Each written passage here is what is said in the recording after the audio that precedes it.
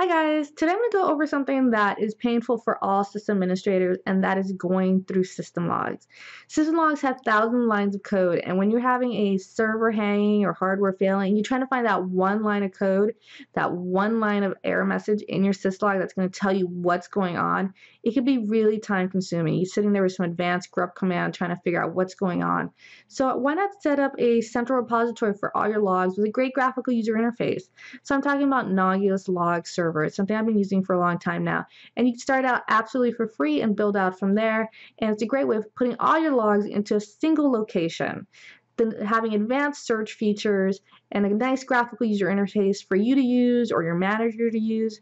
And it makes your life just that much easier trying to find what's going on with your system. So I'm going to go ahead and do a step-by-step instructions on how to set it up and add some clients. And it's actually the fastest install you'll ever have to do. You can set this up in just a few minutes. So just keep watching. The first thing I did was have a fresh installation of CentOS. So you can install this on a physical server or a virtual machine. Nagios Log Server should work perfectly either way. Nagios Log Server actually comes with a really great scripted install that actually works extremely well. So we can go ahead and use wget and download it from the Nagios website, assets.nagios.com/download. And again, this will be in the notes below. You could also use a browser to download this. It doesn't have to be the wget command if you're not comfortable with it. So once you download it, you're going to have this compressed file. So we'll go ahead and uncompress it. We're going to use our tar command, xzvfz. And we're going to go ahead and press it. And in that directory that we uncompressed, there's going to be an executable, a full installer, which is a script. It's going to go through the script and configure our system for us. It's actually really easy to do. So Nagios Server is a combination of a few different products called the Elk Stack. I'm not going to go into that right now, but just know that it's actually something very commonly used, and it includes a few different very popular products for doing log servers. So again, the scripted install will download all the packages we'll need. It'll set up the firewall, do any configurations to SC Linux that we need as well. And once we're done with that, it's actually really simple, runs really great. It gives you a website to go to. That's the local host IP address, and then /Nagios Log Server. And then from there, we can do the rest of our setup through a browser. So I'm going to go ahead and open up a browser. You can use any browser. So the browser I choose here is just the normal Firefox browser that comes with CentOS. You can also use Chrome. These are the two best ones that I like to use. From here, we're going to determine what kind of installation it is. So Nagios Log Server is great because you're able to start with a single server, a single log server, and build out. Each of them are referred to as an instance. So if you're doing a new install, is this your first log server? We're going to click new install, but then if you're adding it to a cluster for load balancing, high availability, some kind of fault tolerance for your log server environment, you can go ahead and click add instance to an existing log server configuration and add it to a cluster, which is really great. So you can start out with the free version, which I'm doing here. I'm going to start out with the free new install. It comes with a 60-day free trial, but once that trial expires, you're now on the free version. So as long as you're within the free version definitions of 500 megs, one instance, so one log server. So this is great for smaller companies or people just wanted to try to start out using Nagios Log Server. The rest of the web-based installation just has to do with the admin account you're going to be used to initially set up and log into the Nagios Log Server. Nagios admin is the default admin account, and then we'll go ahead and specify a password and an email address. This email address will be the email address notified when you configure alerts. So you want to make sure you type in something there that it's okay with getting alerts and maybe emails about system failure or log errors. So once that happens, once you complete it and you hit submit, you'll wait a few moments and then it's going to reload the page. And then we're going to be able to log into our new Nagios Log Server. It's really as simple as that. It's very easy to install. If you notice the URL there, it's the same URL we went to before, and we're going to log in with the Nagios admin and the password we specified. So from this web interface, we were able to add our clients, get information on how to add our clients, I should say. So if you notice here on the very first page, the home page, it tells you how many servers you currently have. So we just have the one, and that's the log from the Nagios Log Server itself.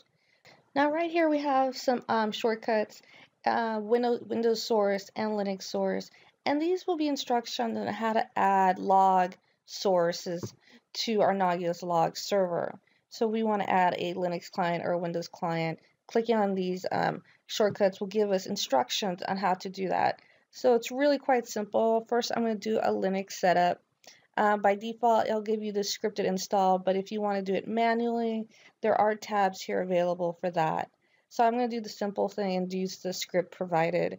I have my CentOS client ready to be configured, and it's actually a super fast and easy installation. So I'm going to go ahead and head over to my CentOS system, and I'm going to start downloading the Linux script. And it's a shell script. We're going to use curl and download a setup -linux.sh. It's a shell script, and we're downloading it from the Nagios Log Server itself. It's a very fast download, so it should just take a moment to download. Once it's completed downloading, we're going to go ahead and run the script. So we're going to do a bash, the script name, and we're going to name the server with the -s command and then the port.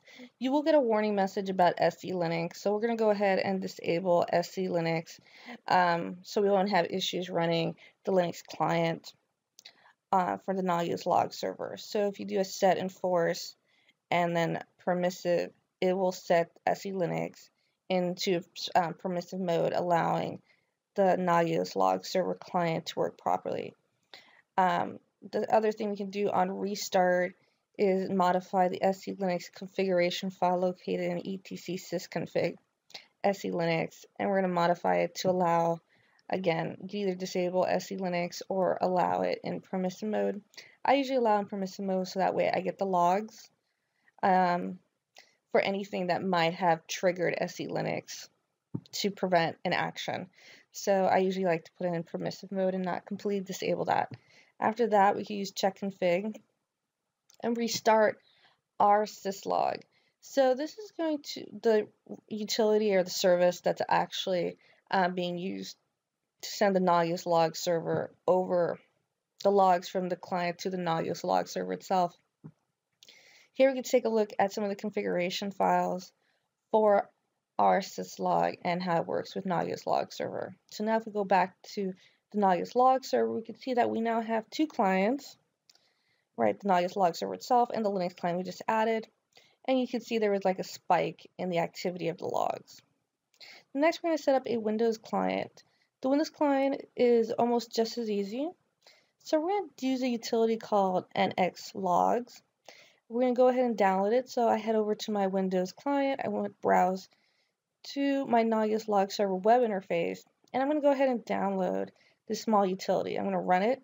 It's a very fast installation. And I'm going to just configure a file, the nxlog.conf file. So the path is given there. I'll put this in the notes as well. The path is given there below. So if you go back to the Nagios Log Server, it gives you the configuration to add to the nxlog.conf file. I'm using WordPad here because if you use Notepad, I noticed it would copy the line numbers. So it's just easier for cut and paste. I found if you use Chrome with WordPad, it saves you the effort of going through and editing the copy from the browser to the editor. So I'm going to go ahead and save this as a text file, and I'm going to overwrite the existing sample configuration file located in the comp folder. Now once that's done, we're going to go ahead and restart a service. The service is going to be restarted on the command line. You could also do this through Control Panel and your services, Windows services, but it's a very simple command to just run on PowerShell or your DOS prompt. I'm just going to use PowerShell right here and paste it right in, or you type right in. So it's net start nxlogs.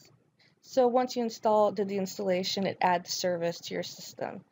We can now go back to our Nagios Log Server and take a look to make sure that our third system has been added. So now we have 3 systems who are sending logs over to our Nagios Log Server. After that, we can take a look at the interface. The interface is actually very user-friendly. Of course, the homepage shows a small overview of how many systems are being reported, the system health, the administrator account, in the top corner, the email address for alerts, and the default sysadmin email address. It also has some basic queries that are predefined, information how to reach out to get more information from Nagios about this product, and the health. And now if you scroll down at the bottom, it also checks for updates. So if you want a quick update to your Nagios Log Server, you can download it from there. The updates are just as easy as the installation. One of the best features about the Nagios Log Server is how it presents the logs to you. If you ever looked at a log, it's just a mess to look at, and you'll sit there and try to scomb through it to find clues on what issues are being caused, a service to failure, a hardware to fail. You try to find those clues. But Nagios Log Server really does a great job of breaking down the events in the log to a more readable format. So it has a nice timeline here, so you can kind of look at the timeline, find roughly when the problem might arise, start doing searches. So it has really good search engine ability, breaking down the problem in the error message itself or the log message. And then it's really nice that you could actually search from there. So again, here's our timeline, so events over time. And it's showing you by default all the nodes, all the log sources that are being sent. So if you have 3 nodes or 4 nodes, they're all going to be there showing logs. So you can start filtering through it. You can start finding just the logs for the systems you are interested in. On the top, there's a quick search option, so you can search easily by error message or by IP address. So I typed in an IP address of one of our nodes, and it's just showing me the logs from that node, and it's in chronological order. So I could start just scrolling through it to see if I could find an error message I'm looking for. You could increase your search options and start adding more search attributes. So I typed in an IP, you could then type in maybe the service name or error message or failure. So some keywords to search for when you're doing your search. One of the many features of Nagios Log Server is the ability to create your own customized alerts. So the alerts will allow you to be notified or have an action performed based on a predefined query or search. So for example, in this screenshot here, it shows if Apache 404 error appears, go ahead and send an email out. You customize a large number of alerts and to do various tasks. After that, we could take a look at the number of different dashboards. You customize your dashboard to your environment. So if you want to see certain timelines or a certain number of hours or a pie chart of how many logs you're getting, this would be a great place to customize your dashboard. And finally, the administrative tools. It has a wide range of administrative tools to help you organize your Nagios log cluster. So if you have a large number of clusters, it's easy to manage from one central location. You can kind of see where the data is, how much data is being collected. And you can also check your licensing, your mail settings, and it has integration to LDAP and Active Directory as well. So if you want to have centralized authentication on this, you go ahead and set up your LDAP or AD integration through the administrative panel here. So if you look really quick, so I have a very small setup. It's showing me my statistics for my environment, how much storage I have, how much processing power in my instance status. So this is the log server I am currently on, but again, you can see it as a cluster as a whole. So if you have a large environment with many log servers, you could go ahead and organize all your log servers as needed. Administer all your log servers and see the status at any time. Thanks for watching, guys. I hope this was helpful. I hope you guys set up Nagios Log Server, and hopefully later on I could do another video on some advanced queries and alerts that you guys could set up. And then you guys have like advanced queries going on just in the middle of the night when you guys were just chilling. All right, so have a good day, guys. I'll see you guys next time, and subscribe to get updates. Bye.